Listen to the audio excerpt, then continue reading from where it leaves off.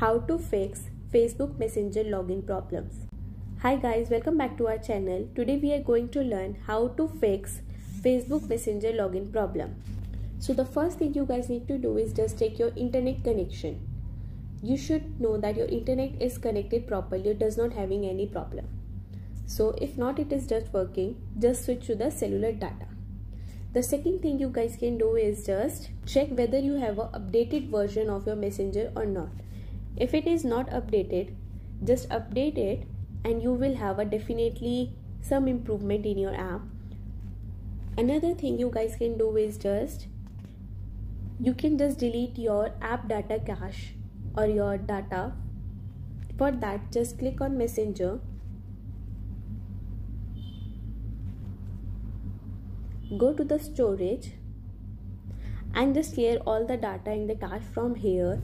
This will definitely give you some relief, but it will delete all the things from your app like your images, videos or the messages which you have shared.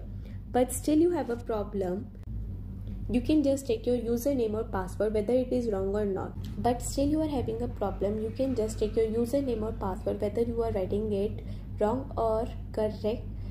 If it is wrong, just reset your password by clicking on forget password and then it will send the code to your email. Just type the code and enter it and click on login.